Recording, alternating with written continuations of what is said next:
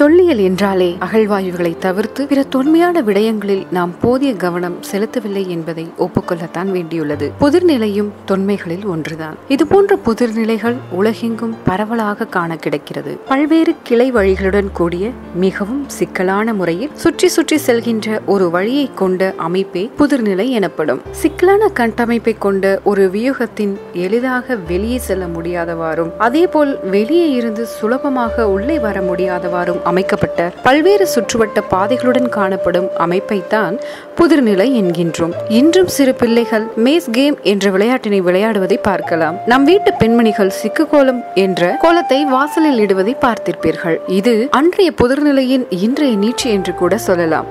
புதிர்நிலைகளை அதன் வடிவத்தை பொறுத்து வட்ட புதிர்நிலைகள், சுருள்வெளி புதிர்நிலைகள், சதுர புதிர்நிலைகள், செவ்வக புதிர்நிலைகள் என பல வகைப்படுத்தலாம். ஆங்கிலத்தில் கற்கால புதிர்நிலைகளை லாபிரிந்த் என்று அழைப்பார்கள். லாபிரிந்த் என்பது கிரேக்க தொன்மங்களில் சிக்கல் தன்மை கொண்டதாக அமைக்கப்பட்ட ஒரு அமைப்பை குறிக்கும். கிரீட்டின் அரசரான மினாசு என்பவருக்காக டேட்டலசு என்னும் கைவினைஞரால் நோசாசு என்னும் இடத்தில் அமைக்கப்பட்ட புதிர்நிலை அரைப்பகுதி மனித வடிவத்தையும் அரைப்பகுதி காளை வடிவமும் கொண்ட தொன்ம பிராணியை எவரும் அணுகா வண்ணம் அடைத்து வைக்க பயன்படுத்தப்பட்டதாம்.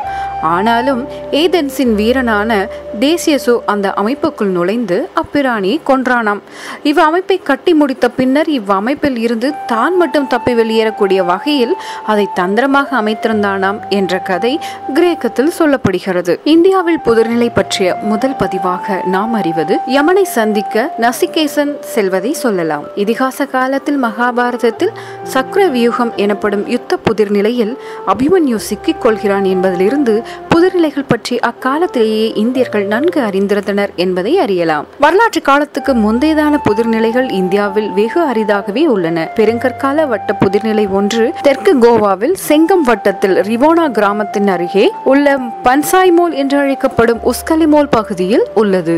7 நிலைப்பாதைகளை கொண்டதாக பாதையில் கீறப்பட்டிருக்கும் இப்புதிர்நிலை பெருங்கற்காலத்தை சேர்ந்ததாகும். இந்திய பெருங்கற்காலம் சுமார் 3000 ஆண்டுகள் என ஒப்புக்கொள்ளப்பட்ட ஒன்றாகும். பெருங்கற்காலத்தை அடுத்து கிபி 6ஆம் நூற்றாண்டில் ஆந்திராவில் உள்ள உண்டவல்லி குகையில் கிடைத்த வட்ட புதிர்நிலை குறிப்பிடத்தக்கதாகும். ஒய்சாளர்கள் காலத்திலும் இவ்வாறான தொடர்பு சிற்பங்களில் இடம்பெற்றிருப்பதை ஹலபேடு ஒய்சாலீஸ்வரர் கோவிலில் இருக்கும் அபிமன்யுவின் சக்கரவியூக வட்ட புதிர்நிலையை காட்டலாம். குருச்சேத்திரத்தில் உள்ள காளி கோவிலில் வரையப்பட்டிருக்கும் சதுர புதிர்நிலையானது மகாபாரத கதையொன்றை தொடர்புடையது. யுத்தத்திற்கு முன் இதுபோன்ற புதிர்நிலைகளை பாண்டவர்கள் அறிந்து கொண்டனர் எனவும் அபிமன்யு இவற்றை அறியாததாலேயே துரோணரின் சக்கர வியூகத்தில் சிக்கிக் கொண்டதாக இத்தொன்மங்கள் காட்டுகின்றன. கிரீட் தீவில் கிடைத்த ஃபைலோஸ் என்னும் பெயர் சூட்டப்பட்ட களிமண் தாயத்து கிமு 1200 ஆண்டுகள் பழமையானதாகும். சார்னியா தீவு பிரதேசத்தில் கண்டுபிடிக்கப்பட்ட லுசானா என்ற புதிர்நிலை கிமு 200 ஆண்டு சேர்ந்தது. சிரியாவில் புதிர்நிலைகள் வரையப்பட்ட பானைச்சீடுகள் கண்டுபிடிக்கப்பட்டுள்ளன. அவை கிமு 1000 ஆண்டுகள் பழமையானவையாகும். முக்கியமான வரலாற்று காலத்திற்கு முந்தைய புதிர்நிலைகள் கிரேக்க மற்றும் ரோமானியர்கள் காலத்தை சேர்ந்தவை என்று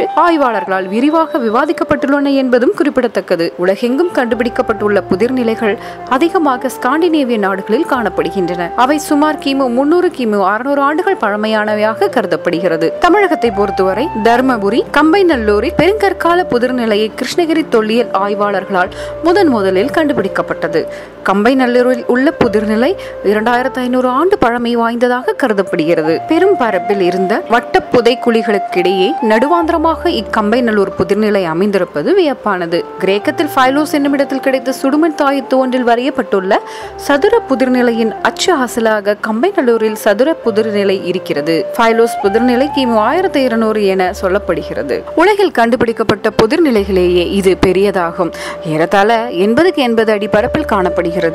இன்றும் வழிபாட்டில் காணப்படும் இது ஒரு காலத்தில் அரசனின் தண்டனைக்கு உட்பட்டு சிறைப்படுத்தப்பட்ட கணவனை உயிருடன் மீட்ட மனைவியின் கதையினை செவி வழி செய்தியாக அறிகிறோம்.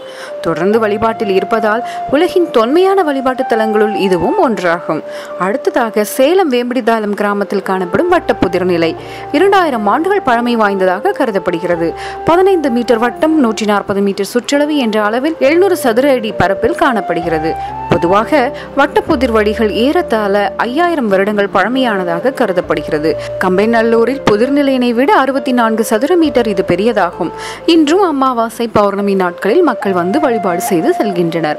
இதேபோல் கோவை மாவட்டம் பொள்ளாச்சி வட்டத்தில் உள்ள பண்டைய வணிக பெருவழியான வீரநாராயண பெருவழியில் அமைந்துள்ள கிடிமேடு என்ற இடத்தில் காணப்படும் 2000 ஆண்டுகள் பழமையான புதிர்நிலை தொல்லியல் ஆய்வாளர்களால் கண்டறியப்பட்டது. இது 56 அடி பரப்பில் காணப்படுகிறது. பொதுவாக புதிர்நிலைகள் பெருங்கற்கால கல்பதிக்கைகள் அருகினில்தான் காணப்படுகிறது. புதிய கற்காலத்திலிருந்தே புதிர்நிலைகள் உலகெங்கும் காணப்படுகின்றன. இது ஆதி காலம் முதற்கொண்டே வழிபாட்டுக்குரிய ஒரு இடமாக மக்கள் வணங்கி வருகின்றனர்.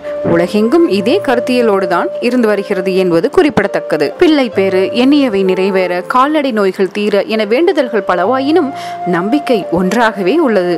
உண்மையில் இது வளமை சடங்கின் நீட்சி என்றே ஆய்வாளர்கள் கருதுகின்றார்கள். பெருங்கற்கால புதிர்நிலைகள் சில பாறைகளில் கீறப்படும் பாறை ஓவியங்களாகவும் காண கிடைக்கிறது. எடுத்துக்காட்டாக தெற்கு கோவா உஸ்கலிமோல் பகுதியில் உள்ள பாறை ஓவிய புதிர்நிலையை கூறலாம். நீலகிரி மலைகளிலும் இவ்வகை பாறை ஓவிய புதிர்நிலை காணப்படுகிறது. உலகெங்கும் காணப்படும் புதிர்நிலைகள் சில பாறை ஓவியங்களாகவும் தேவாலயங்களின் தரை மற்றும் தூண்களில் வரையப்பட்டும் நாணயங்களில் பொறிக்கப்பட்டும் காணப்படுகிறது. சில இடங்களில் கற்களுக்கு பதில் பொருட்களை பயன்படுத்தியும் புதிர்நிலைகளை அமைத்துள்ளதையும் காண முடிகிறது. நீங்கள் செல்லும் வழியில் காணும் தொன்மங்களை தவறவிடாதீர்கள். ஏனெனில் தொன்மைகளின் அறிவை நாம் அறிந்தால்தான் நமது அடுத்த தலைமுறையினருக்கு அவற்றை எடுத்து செல்ல இயலும். நன்றி.